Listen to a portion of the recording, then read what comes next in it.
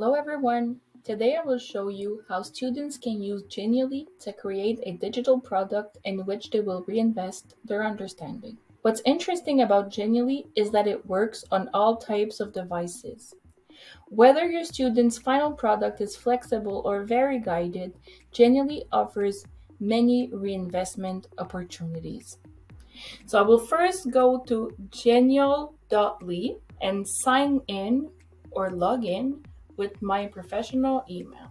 Once I'm in, you will see that Genially offers many different digital products in which students could potentially reinvest their understanding.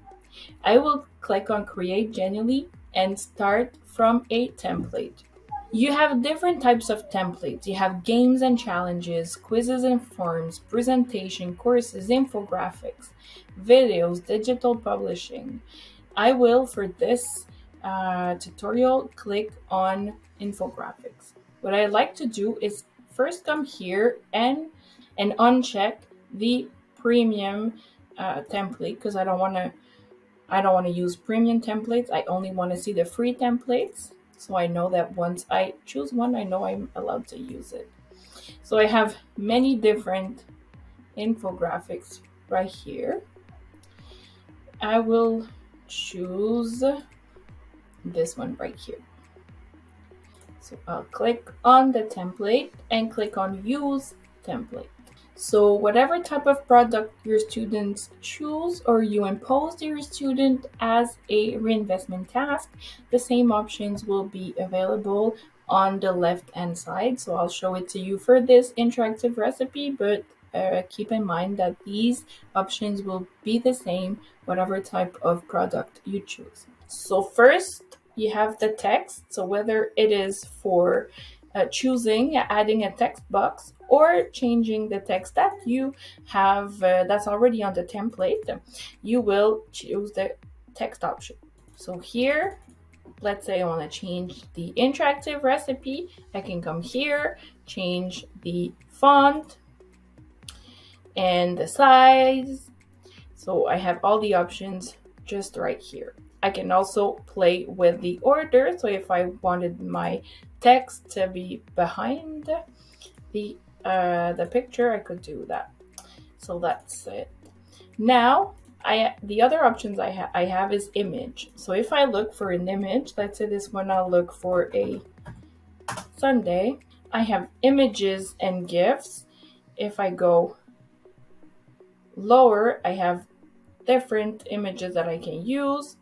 We see these ones right here are from Pexels. Sometimes, like for this one, I don't see it, but sometimes you also have images from other platforms. I could go in GIFs, animated GIFs, if I wanted to add an animated GIF to my presentation, just like here.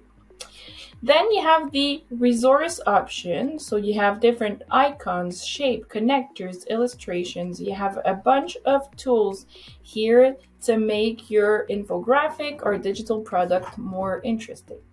I'll add an icon for this one, show more. So I'll use little planet right here. Okay, so these are the resources. You can always come here at the top. You always have more options. Once you've chosen either your text, your image, you have additional options that you can choose from. For instance, for this icon, I could choose the color and decide that I want it to be red. There you go.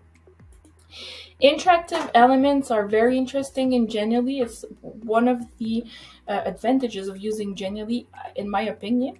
So once I put a digital element in here, these ones are digital elements. Once you click on a digital element, it can open either a window, a tooltip, a link, go to a page, and audio. So that's interesting, and we'll try it just so you can see. So I will use this little interactive element here. We see it was already chosen to be a tooltip, so I'll click on it. You see this content. If I would be looking at the Genially, it would show me this text. So it's like the text appears over the icon. However, let me delete that. So I would like to include another interactive element. So I click on my icon and I will add interactivity. For this one, I would like it to be a window that opens. Add window. My window will be just like this. And then I can come and add what I want the students to see in the window. Window. This is new content. It only appears when clicking on the interactive elements. I could add a picture, other text, so it will look like this. So let me close this for the moment. There, oh, back to page, sorry. So I'll click on present just to show you what it will look like. So once I click on my interactive element, this is my interactive element. The window appears with my new content, so the students can put more content into these windows to put more of the information they've understood from the text in their reinvestment task. Or if the teacher is preparing the template for students, for instance, they could have the windows already set up for students to add the information. There you go.